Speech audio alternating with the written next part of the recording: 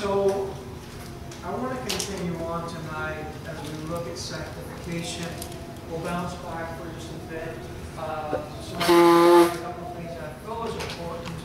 And then I want to look a little bit at what we really closed in talking about last week, because I thought it was very noteworthy as we look at, I think Sister Tina had brought about, and we kind of elaborated a little bit, that when we get saved, we are cleansed and we are purified, and we should be striving to walk in a walk of holiness and righteousness and a walk of sanctification.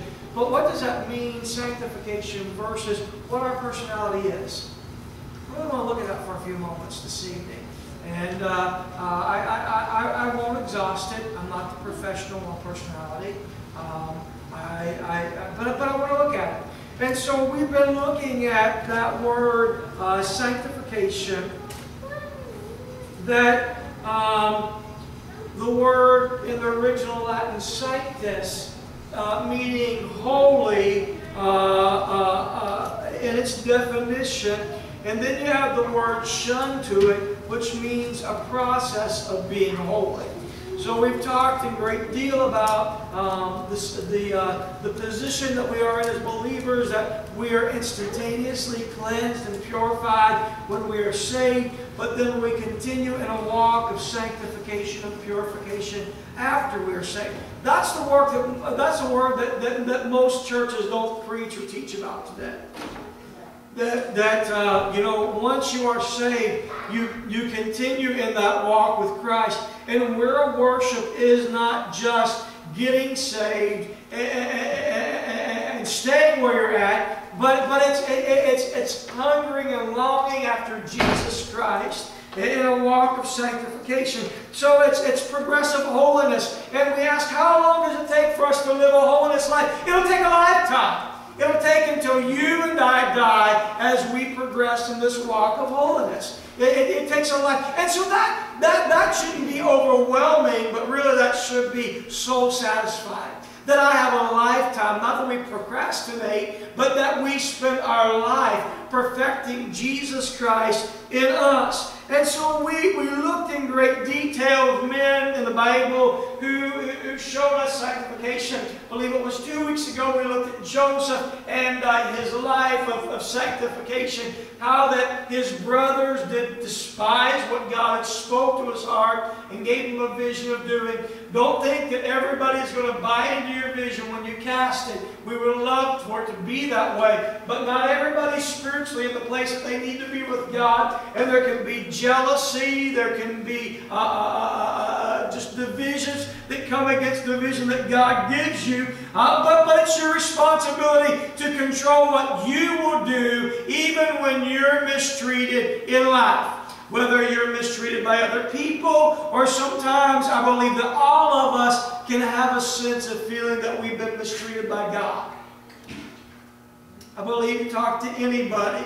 I think there's a depth of Christianity that we begin to understand God more. But some folks can really feel like God has forsaken them, or not heard their prayer, or God hasn't worked for them. So what are we going to do when people come against us? What are we going to do when we feel like things aren't working out the way that we thought God was going to work them? Well, Joseph is that example that we're going to be faithful to what God has called us to. And faithfulness to God definitely brings promotion and elevation. And we find that Joseph is given that position of elevation once again when he's faithful to the things of God. Even when he's sold as a slave and Potiphar buys him, second command in the kingdom of Egypt, right underneath of Pharaoh is Potiphar. And Potiphar puts Joseph in charge of his whole house. And the only thing he keeps back from him is his wife, because that's the right and the proper thing to do. But we know that Joseph was a stunningly attractive man. His character probably made him this way, but his looks as well. God had blessed him. And so Potiphar's wife, tradition says, had women over, and they thought that he was an angel because of who he looked, of the way he looked, and the way that he was. And Potiphar's wife wanted to lie with him, and so she devised everything for everybody to be out of the house. The enemy knows how to clear clear things out of the way, amen, to ruin the child of God. Amen. But here's Joseph, and it's not the first time he leaves his coat, but he takes off. He says, you can have my coat, but you cannot have my character. Amen. People can say a lot of things about you. They can even destroy your reputation, but they will not destroy your character unless you allow it. Amen. You hear me? No one wants a reputation destroyed. No one wants something that they worked hard at destroyed. But even if someone destroys your reputation, they cannot destroy your character. So here it is, Joseph showing a life of sanctification, that his character was going to be right before God, even if others came against him. And so we find that in the story, that from beginning to end, that Joseph really is a type of Christ, but he is a model of sanctification for us. We looked at Saul or Paul. We've looked at David. We've looked at Peter particularly. We looked at him and his life, and how that God definitely changed Peter. This enthusiastic, well-intentioned, but lacked insight. Did it mean that just because Peter got saved and the work of the Holy Ghost began to happen in Peter's life, that he still didn't have enthusiasm? No, I believe he had enthusiasm. But I believe that the Spirit of God imparted wisdom to him. We find this man who is bold. Amen. He's still bold. And maybe he's still somewhat brash, but he's worked it out. His brashness, his boldness is used for the kingdom of God. And there's maybe even times in his life that we're not all familiar with, but maybe there was times where he was timid, even though he was bold. But those are all character traits of him. And so we looked at how the Lord transformed him into a giant. So when you look at your life, amen, understand this, that God can take all those weak things of your life. We're going to talk more about them in just a few moments. God can take all those things and He can transform them. And He can take who you are, because He made us all individuals. We're all made after the image of God, but we're all different than God. I mean, look at Moses, and look at David, look at Abraham, look at Samuel, look at men throughout the Word of God. Daniel, Shadrach, Meshach, Abednego, look at Jeremiah, look at Ezekiel, look at those prophets that were used. All so different, but yet God used their personalities. It's interesting. You know, thankfully, I'm here long enough that I don't live in the shadow of any pastor, although maybe in some people's eyes I do. But for most, it's a new generation, and they don't remember those pastors of many moons ago. So my personality is different than other pastors. And if the Lord, you know, someday it continues to tarry and I'm moved on from the scene, you know, whoever takes the pastor of American Revival Church won't pastor like I pastor. You know why? Because my preaching brings my personality with it. Everybody's preaching will bring their personality and who they are with it. It doesn't change the Word of God, but the presentation will be different. I'm by nature not a screaming, you know, the type. That's just not me. I don't care for that. That's not me. I'm not going to do that. Other people might. Other people might have you laughing in stitches and then pop you with the truth. You know, probably don't present with that humor that way. Everybody's different. But it's God using personality. But, so I want to look at that a little bit this evening. So even though we still have our personality, what does it mean to be sanctified? What does it mean to be holy? What does it mean to be pure? What does it mean to be in that process of sanctification? So let's look at that a little bit this evening, if we can. So one thing that is for certain is that we will be changed at salvation. Amen. We will be changed at salvation. God, the Bible says, is not willing that any should be lost, but that all should come to repentance. God is going to change us when He saves us. Amen. His power is going to change us. But our personalities, our sense of humor, our natural natural qualities that we have that God has created. What He's going to do in those qualities is He's going to say, I'm going to take these qualities and I'm going to make them like Christ. So maybe where your humor was maybe not pleasing to Christ, now your humor will glorify God in the way that you present. You still may be funny, but it's not going to be telling stories that are off color or isn't pleasing to the kingdom of God. Amen. Our personalities. So regardless of what personality that we have, amen, if something in our life, it doesn't line up with Christ, amen, and isn't pure, we've got to change. You know, God help us that we change. Turn with me to the book of Romans. I'm going to look at several scriptures tonight. I'm going to ask you to turn with me, if you will, to these scriptures so that we can look at them. Romans chapter number 7 and verse number 21. I'll let someone read it, then I'm going to kind of dissect it a little bit if we can. Romans 7:21. I find that a law that when I would do good, evil is present with me. Okay, I find then a law. It doesn't refer to the law that maybe some would think of the law of Moses, the Ten Commandments. But what law do you think it may be referring to? The law of sin and death. So we have this law that we were born into sin. And we bear the curse of sin. We're going to die because of that. That's why we'll physically die, but we don't have to spiritually die because of that. So then a law, and we can look at Romans 8:2, for the law of the Spirit is life in Christ Jesus. He has made us free from the law of death and sin. The law of death and sin. So sin, its nature, destroys and it kills. And so I find that the law that when I would do good, evil, or that evil nature is present with me. Now let me ask you a question. How many of you, and don't raise your hand, I don't want to be tricky, I want you to think about this. How many of you, when you got saved, all of a sudden that nature of evil is gone away? You've never been tempted to lie. You've never been tempted to have a bad attitude. You've never been tempted to be jealous. You've never been tempted to covet. Has any of you ever struggled with those things? Even after you're saved? Yes. Yes.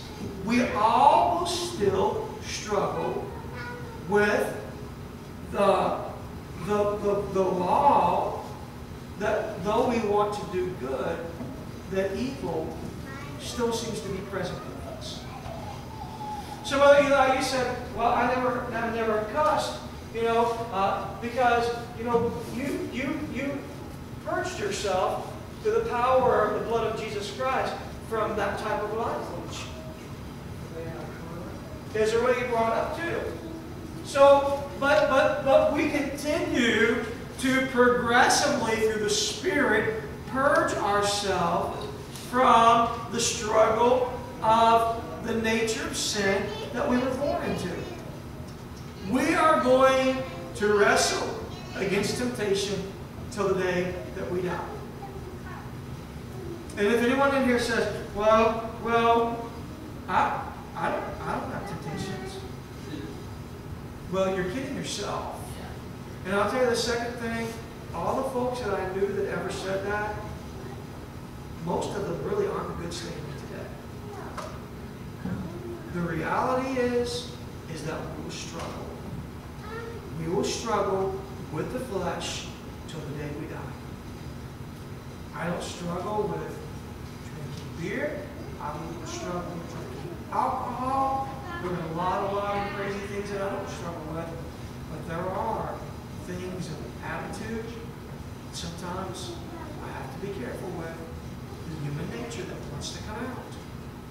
That is not pleasing to God. That is the life of sanctification. And I can't say, oh, well, that's my personality. That's my person. We may be predispositioned to things, but it doesn't allow us to live in a place that our personalities can harbor things that are unpleasing to of God in our life. So if there are some folks that struggle with being offended easily, maybe that's part of your makeup and who you are. But that will change. That will change in the presence of God. And as you continually and progressively work on it. Those aren't personality traits that God doesn't want to change. That's a sin nature. That's a sin nature. So, it's not natural for us to respond to our situations with anything other than the purity that is found in Jesus Christ. You know, I know that there are some people that can be sarcastic. And I've met some people with a dry sense of humor, and they are funny. Funny. I mean, they can just crack it, and they can just keep them rolling. I mean, it just seems like it comes right on, and they can roll with it. They can be funny without even thinking about it. I have to think too hard about it. But there's some people they don't have to think. I mean, it just rolls right from them. But I wonder if that sarcasm doesn't need to be purified by the blood of Jesus Christ. Because sarcasm sometimes, though I believe it can be harmless, I believe that it can also be driven by contempt, by our feelings toward others that can be unpure, or by our feelings, fear of man, or anxiety, or because of pride, or because of impurities, or because of jealousy, or because of selfishness. And I'm just taking one example and saying you can use this on a multitude of things. So your personality can be something, but you need to make sure that your personality is driven by purity that comes from the power of Jesus Christ. And so let's look at, we did look at Romans 7:21. Know this, that our personalities need to not be tendencies that come from the flesh or from sin. The Bible tells us that because of the result of the fall, that Adam and Eve, they disobeyed, and sin then poisoned their human nature. And so when we look at this mankind, lust and corrupt desires of the flesh, sin, it really gains the upper hand on man. And so we have to be sanctified by the power of God. Let's read it. Someone turn Genesis chapter number 6, verse number 5. Genesis 6:5.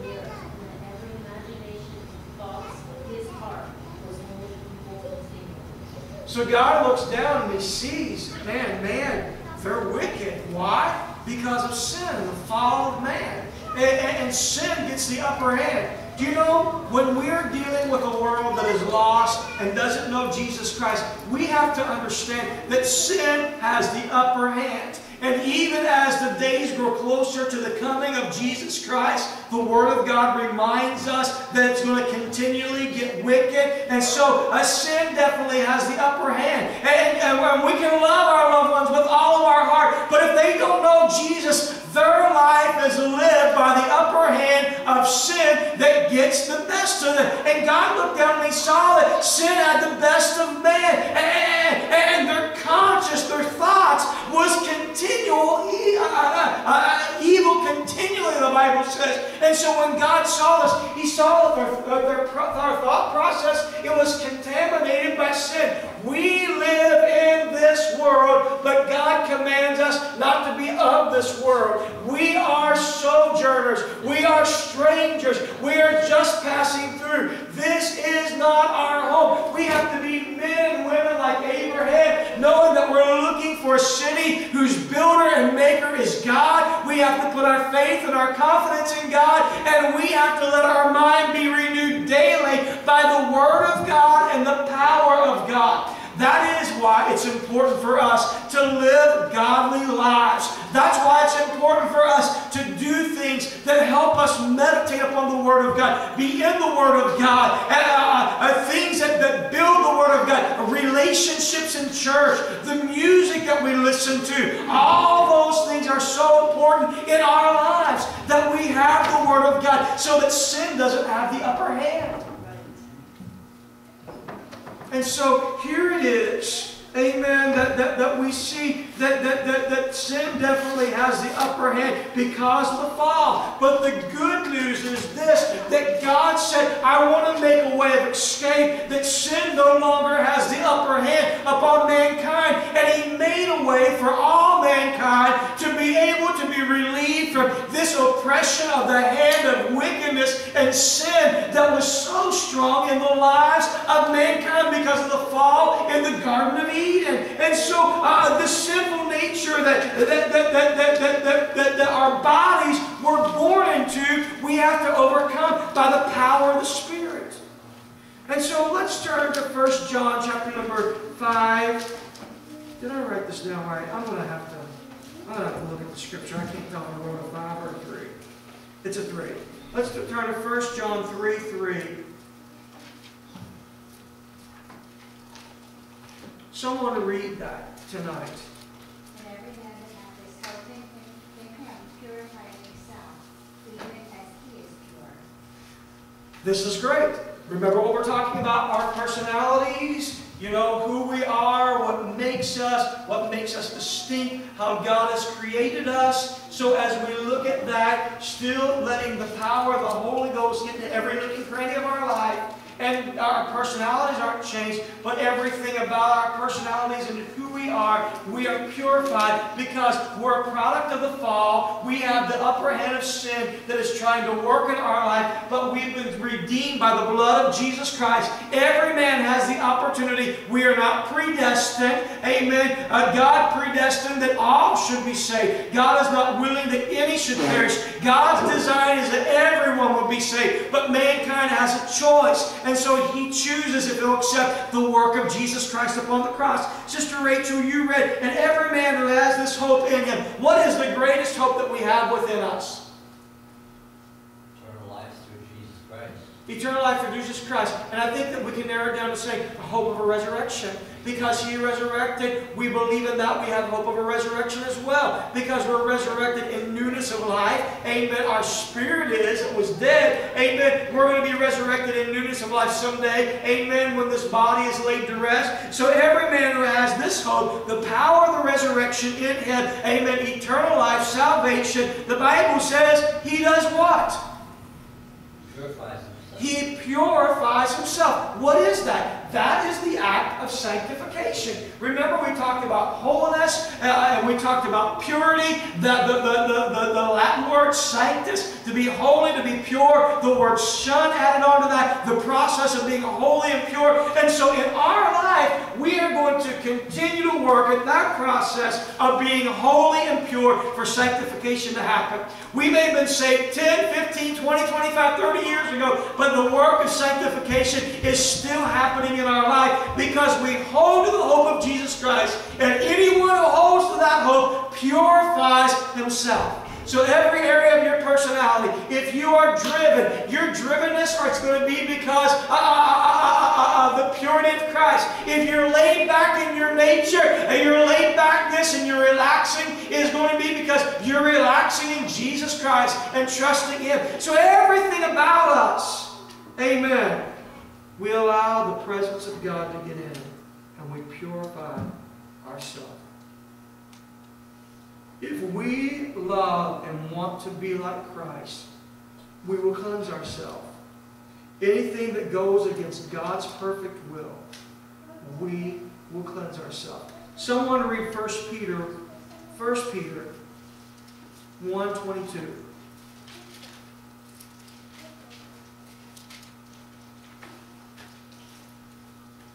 Seeing ye have purified your souls in obeying the truth through the Spirit unto unfeigned love of the brethren. See that ye love one another with a pure heart fervently. Amen. So what's Peter saying here? He said, who purifies our soul?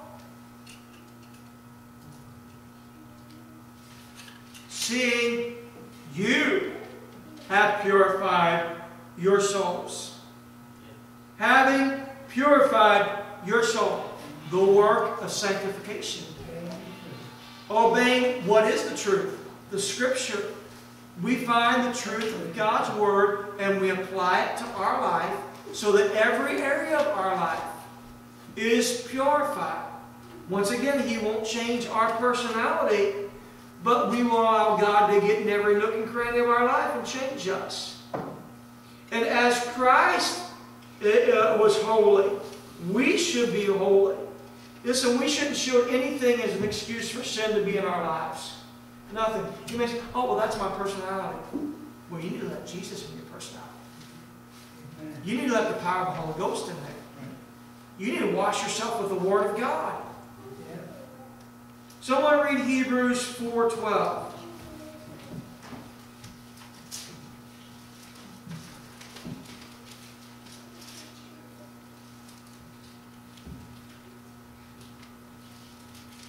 Very familiar passage of Scripture.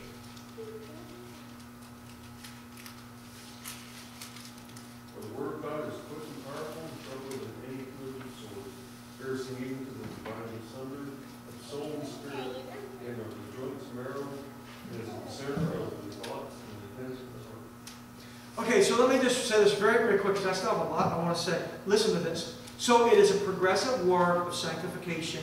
It is an active, it's an ongoing process. And so how do we do it? I just said through the Word of God. So I wanted to back it up with Scripture. The Bible says that the Word of God is quick. What does that word quick mean? I've said it a million times here. What does it mean?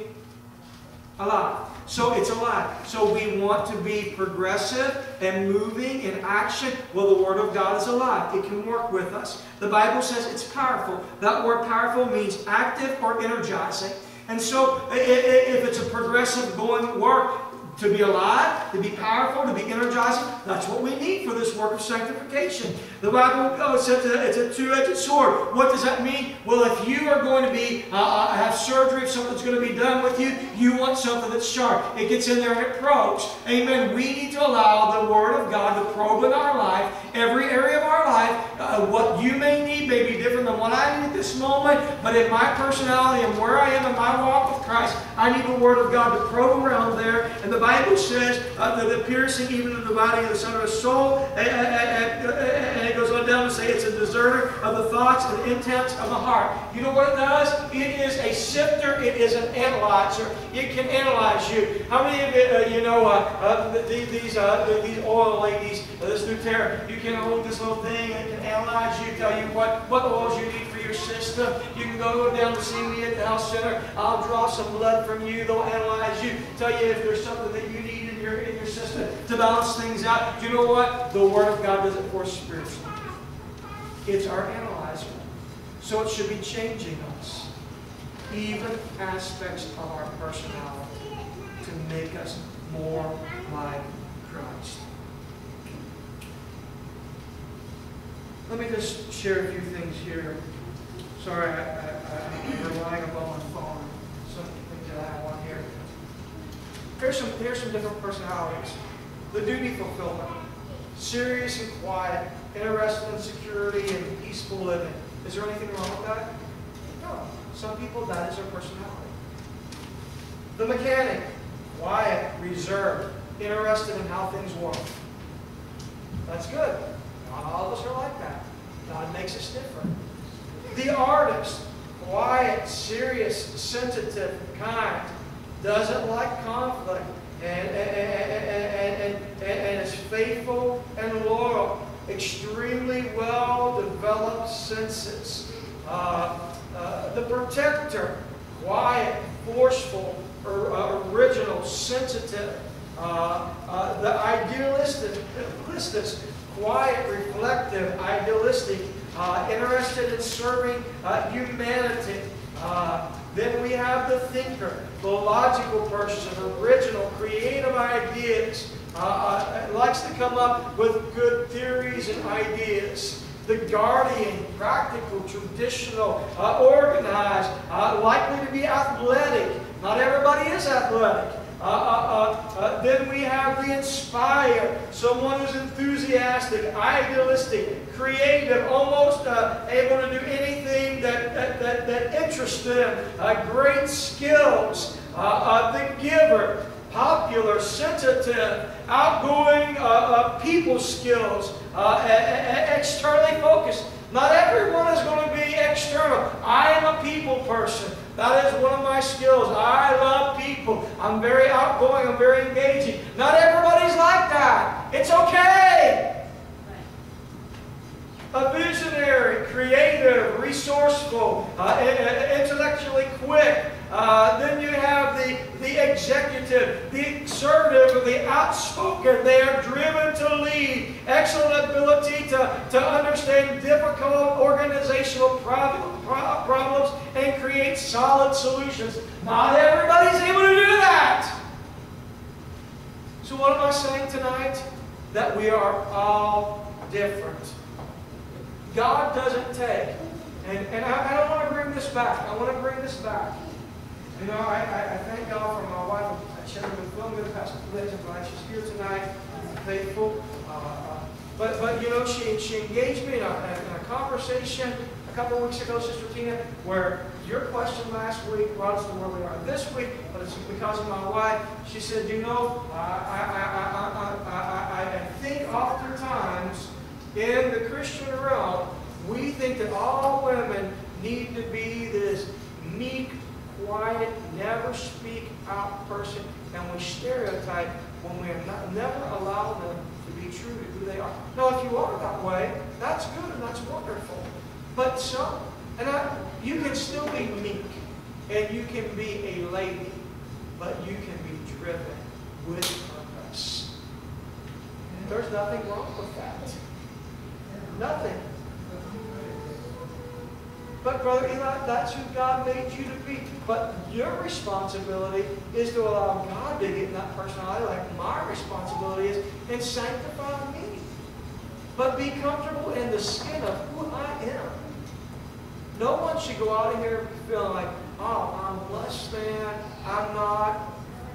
If God made you who you are, you better be thankful for who you are. And never use your personality to harbor sin, but to allow the Holy Ghost and the Word of God to get in every cranny of your personality and be who God wants you to be. Now, sometimes God will ask us to step outside the garments of our personality and function in certain things that we're not necessarily comfortable with. And I agree with everything you're saying. I remember when I was in Bible school, I was prompted during spiritual emphasis to dance in the Spirit. And I'm not even good at dancing in the flesh. And I really thought that. It was on Monday morning. And we had services Monday through Friday morning and evening during spiritual emphasis, and there were no classes that week. And I approached Brother Bunny and I told him, I was hoping he was going to say to me, you behave yourself. Around you here. Don't do that. Somebody's operating in some personality there. But I really expect him to say that. Instead, he told me, he said, I want you to pray before each service that God will help you to be obedient to what he's telling you to do. And I'll tell you what happened. It's Thursday evening where the fellow was preaching. And the only time in all my years of Christianity did I ever see a preacher not get to finish his message because the Holy Ghost moved. Praise God. And when he prompted me, I took my glasses off, put them in my pocket, stepped on the other side of Kitty, shut my eyes, and just went to town. Praise God. But what a release that came. I haven't danced since then. And another thing, each his own. I'm not open to it. Well, I'm open to it, but I don't need to fall on the floor. I prayed for a lot of people that fell on the floor. But when I've been prayed for and I've had the power of God hit me that strong, I look for a place to sit because big guys don't fall gracefully. But sometimes God will ask us to function in something temporarily. He may prompt you, if you're shy, to actually be bold and be an extrovert and approach somebody you don't even know. So we have to be open to those things. Amen. But for your main function, I believe that God, what is personality? Personality is intellect, emotion, and will. And everybody has intellect, emotion, and will. But one of those three, you excel in one of those three more than the others. And that's where you're going to be functioning, even with the gifts of the Spirit. I believe that. And I appreciate what you said. Sometimes God may have us step out of who we are to be who He needs us to be. Now, I'm not saying that, as Brother David said, in our life, I think one of the greatest things that helped me understand this is my wife and I are different, not just man and woman, but our personalities. And then I look at my children, and my girls are very different in their personalities. It's not my job to want them to be someone who God didn't create them to be. I mean, it's my job to raise them to fear God and to apply the Word of God to them. Now, I'm not talking about their sin nature that is natural and will naturally have the upper hand. I'm talking about just personality traits, who they are. I believe that we have to truly allow the Holy Ghost to work in us. If you're humorous, you can still be humorous. Or you can be a sanctified humorous. And if you're intellectual, well, you can still be intellectual.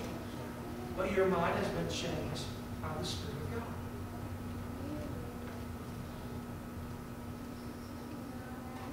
Any questions? Any thoughts? Yeah. Happy tonight, Brother David.